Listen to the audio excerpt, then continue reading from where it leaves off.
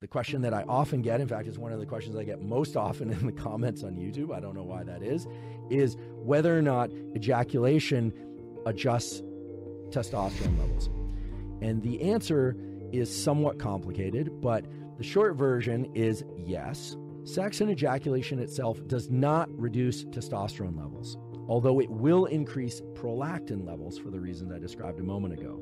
However, abstinence or sex without ejaculation for a week or more will increase testosterone levels up to 400%. So the answer is actually complicated. It's not straightforward. What it means is that sex itself increases testosterone. However, abstinence also increases testosterone even further. So it's a nuanced answer. And I hope this is satisfactory, no pun intended, to those of you that have been asking me, what is the relationship between sex and ejaculation and testosterone and dopamine? It is nuanced. And you have to understand that nuance if you want to understand how certain behaviors impact hormones and how hormones impact those behaviors. So testosterone promotes sex-seeking behavior. And the real question then is, does sex itself promote testosterone? Sex has multiple stages. So there's the physical act of sex, there's the seeking of sex, and then there's orgasm and ejaculation. Now, it's important to distinguish between these because whether or not sex itself increases testosterone depends on whether or not the male ejaculates. And this is very important to understand because I mentioned how dopamine increases with sexual activity. Remember, dopamine and testosterone tend to increase linearly with one another. But then after ejaculation, there's a release of prolactin, and prolactin actually sets the refractory period in males during which he can't have sex again. And the duration of the refractory period will vary tremendously depending on how much and how long that prolactin release occurs. It turns out prolactin levels go up, there's kind of a quiescence, the whole nervous system is promoted towards calm, and this may actually have something to do with pair bonding and the encouragement of individuals to spend more time together. So just as there are behaviors that can increase testosterone, there are behaviors that can decrease testosterone.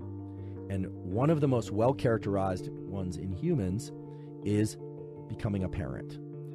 So expecting fathers have an almost 50% decrease in testosterone levels, both free and bound testosterone.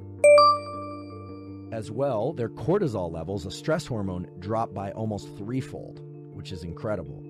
And their estradiol levels double, so their estrogen levels double.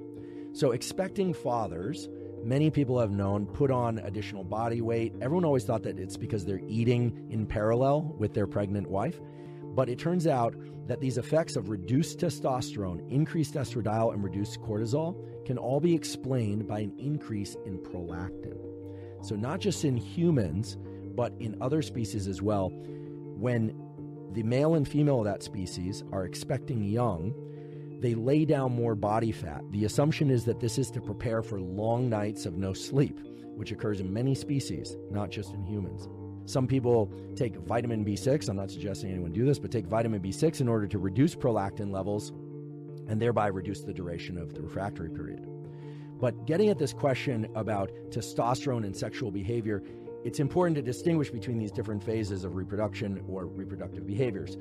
So there are studies showing that sexual behavior itself can increase testosterone. There was a study published in 2011 from Escasa et al., E-S-C-A-S-A. This is the stuff of textbooks. This is on PubMed.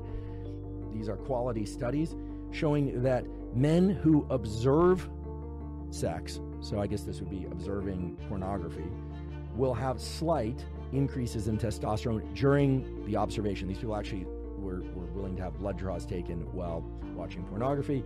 They had increases in testosterone that were very modest, of about 10%. Whereas when people participated in sex, they actually did this study where people had blood draws and they had real sex with their partners, and they had 70% increases in testosterone. So there are increases in testosterone that are quite significant during the physical act of sex, and far less so during observing sex.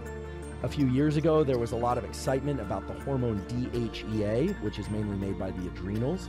DHEA has been promoted as kind of a catch-all for increasing testosterone and estrogen in males and females. And indeed, DHEA will increase both testosterone and estrogen. This is something to be mindful of if you're thinking about taking DHEA or you're taking DHEA already.